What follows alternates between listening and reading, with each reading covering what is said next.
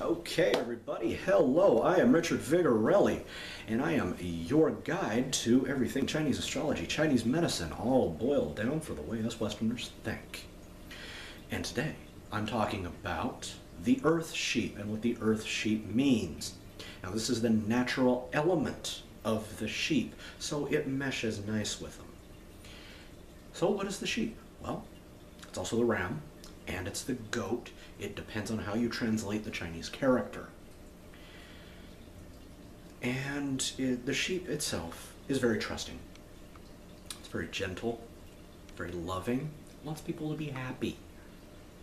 It wants to do stuff. It's really good at coming up with ideas, and it loves art. Major weakness is it can get led astray very easily, especially by something as strong as a fire or wood tiger, for instance. So what happens when you add earth in on this?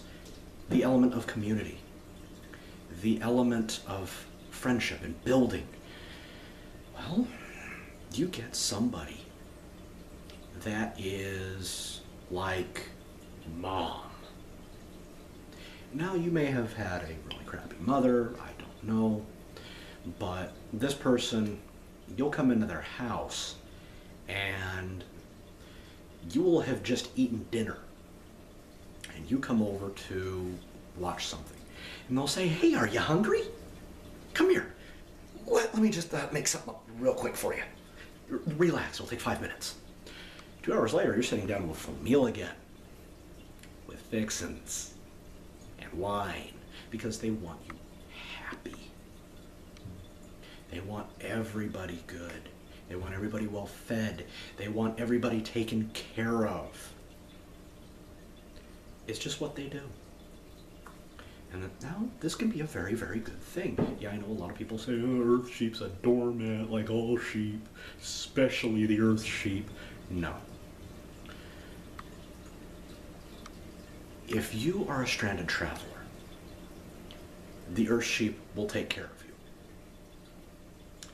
you. If you are destitute, the earth sheep will make sure that you get what you need, and they will go to all ends to do it.